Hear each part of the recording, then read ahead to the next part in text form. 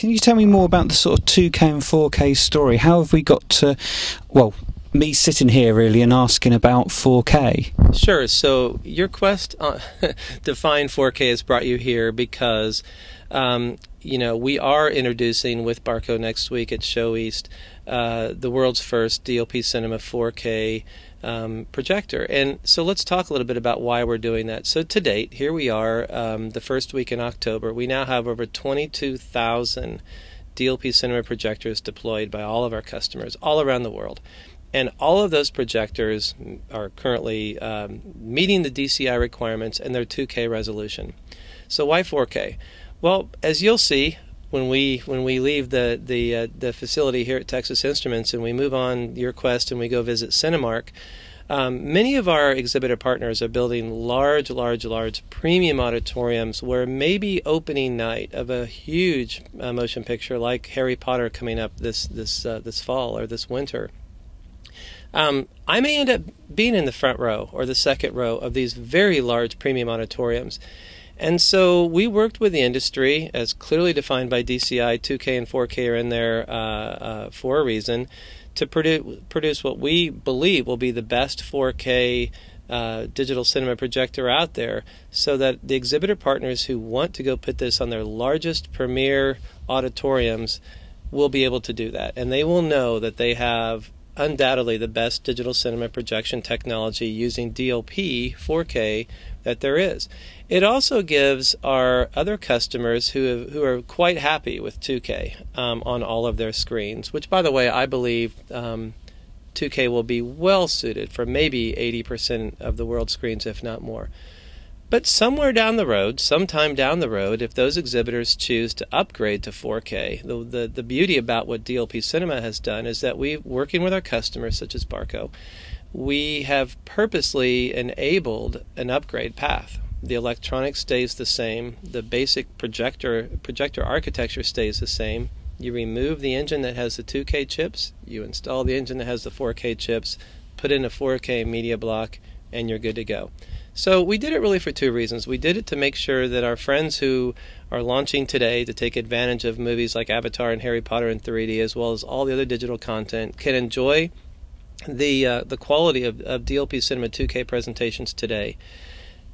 Be assured that they can be future-proof tomorrow in the event that they want to upgrade at some point in time, and offer customers of ours, of our customers, exhibitors like Cinemark, for those people who want to deploy 4K in their premium screens to do that today. One of the things you were saying there was that 4K gives the advantage to the people that sit in the front rows of theatres. Are there any other benefits to 4K as far from your point of view compared to 2K? Well, one of the things that we definitely have tried to do from a 4K project perspective is maintain the current quality levels of 2K. So if you think about it again, if you go back to the very beginning or the whole genesis of digital cinema, one of the key careabouts of the industry was consistency. So that if you do what's called a DCP or a digital cinema master that will be deployed to theaters all around the world, if you meet the DCI specifications and if it's mastered accordingly, then it will look the same on every one of these projectors. So fundamentally, since we're using the same electronics architecture with the same Academy Award-winning colors that we have, as an example, the contrast ratio that we have, the brightness that we have, and so forth, the fundamental difference you'll see between the 4K technology that our customers are now launching and 2K is resolution. Now, that being said, it's very hard to tell on the two chips, but there is a bit more surface area on the 4K chip versus the 2K chip. It's small, but it's possible that we'll get just a bit more brightness on the 4K than the 2K, which again sort of talks to the fact that for a premiere screen, typically it would be the largest screen in multiplex, maybe that will serve that just a bit better from an overall brightness perspective. The other real advantage is if you're just purely talking about 4K technology from DLP Cinema versus 4K technology from other types of digital displays, in 3D, just like in our 2K systems, we're using all the pixels on the chipset all the time. And so from a 3D perspective, it's possible that again, given same system architectures, that we can have a bit of a brighter 3D image as well.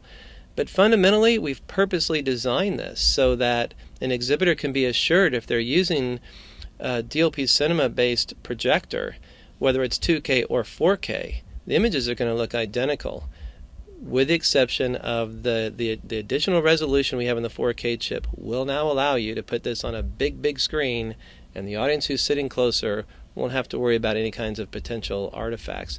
Now, I've seen the two side by side. I'm one of the few fortunate that have seen them side by side on a rather large screen that Cinemark has just across the street from where we're sitting today. And from where I sit, they're both brilliant, typical viewing distance. But yeah, first row, you can see a difference. I was talking to Michael Kariskosian yesterday, and he was saying that for him, resolution wasn't the most important thing. It was about brightness, about colour, and then contrast, and then about resolution that was important. And if you get the first two right, resolution sort of comes along after, and you can still get a really good picture from 2K with that. What do you think about that sort of view? Is it a similar? Do you have a similar sort of thought, or? Yeah, I do. And we actually were able to demonstrate this to the industry many years ago when we first launched our 2K projector, and we would shoot it out against film projectors in some of the best theaters on studio lots all over Hollywood. And one of the very first things we noticed is that clearly the contrast ratio of a DLP cinema projector at the time was the number one most important factor. Also making sure that you were able to achieve film-like brightness levels of 14 to 16 foot Lamberts was very important. And most important, and I guess we kind of argue or maybe trade off from time to time what's number one and what's number two between color and contrast. We had color scientists here who spent a long time working on very complex 3D lookup tables to make sure that we could map digitally the huge range that film offers to creatives, both capture as well as presentation, that we could offer that exact same palette on digital cinema projectors. And resolution was important getting to 2K and actually above HD. Beyond that, it starts just to diminish, because at some point in time you get to the point where the eye can only perceive so much, and so yes, that's a long answer to yes. I agree with you that contrast, color, definitely 1A and 1B, and brightness, and then resolution is probably down there around 4. Have you seen one market grow more significantly as a result of DLP coming in than anywhere else? Well, the U.S. is clearly still the biggest market right now. I would say Europe is right behind the U.S. and growing rapidly. Latin America is coming along. China is coming along. Japan is coming along. So, if I go take a look at the deployments now, and we track these on a monthly basis, there are still probably more. You can sort of track it based upon where the current VPF models are that are available from studios, and many of those are in the U.S. and some in Europe. But knowing a little bit about what's going on, I think we'll see all of the markets start to even accelerate more as more of these deals become available to everybody. But we track it every month, and it's encouraging to see all the numbers rising. So, as a matter of fact, Australia is an example. There's just been some very significant news announcements here very recently with some significant deployments that are upcoming in Australia. So I can't think of a single market yet where at least the 35 mil sort of replacement cycle is underway.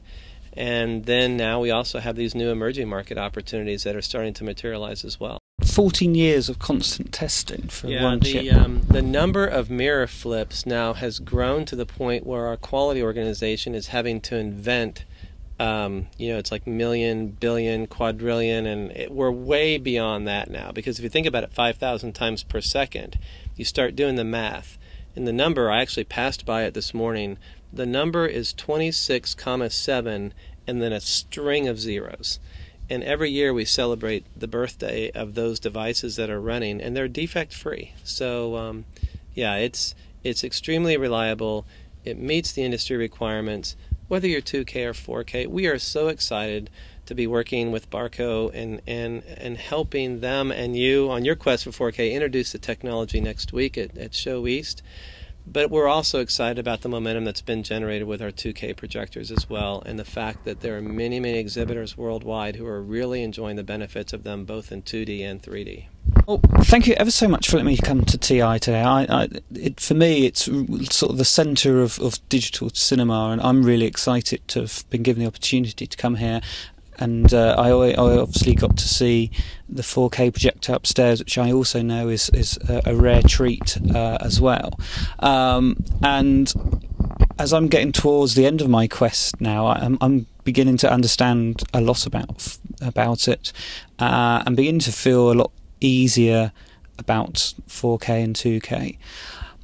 What's the one thing that I should take away from perhaps our discussion today, do you think, and perhaps my whole quest?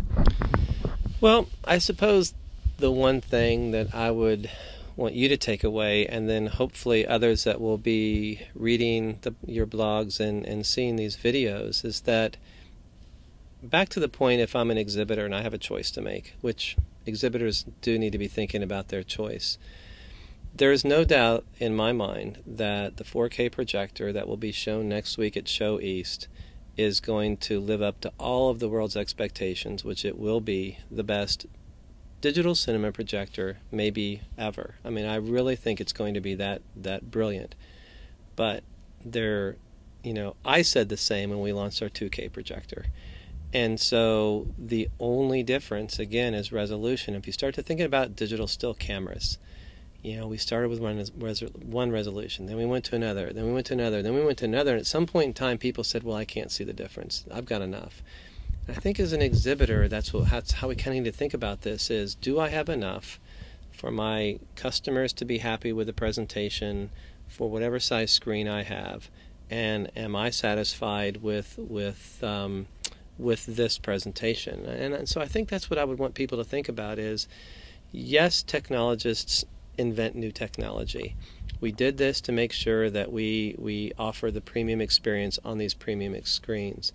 But as I said before, I certainly expect that the majority of the world's screens will continue to be quite happy with our 2K solutions.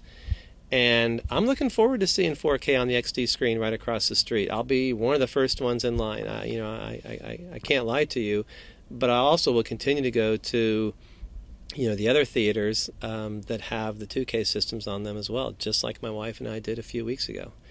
So that's what I would want people to take away from this. Brilliant. One last question, I promise. What was the first film to be shown digitally? Star Wars Episode 1 with a prototype projector back in 1999, and we had two projectors, one in Burbank, California, one in Secaucus, New Jersey. It was a great experience, and we got to show it off to many, many, many of now the digital fans who came in to see what this was all going to be about, and now they're huge, huge supporters of ours. So it was a great experience. But yeah, Star Wars Episode 1. Brilliant. Well, thank you ever so much, Dave. Thank you. Should we head on over to Cinemark? Oh, definitely. Thank you.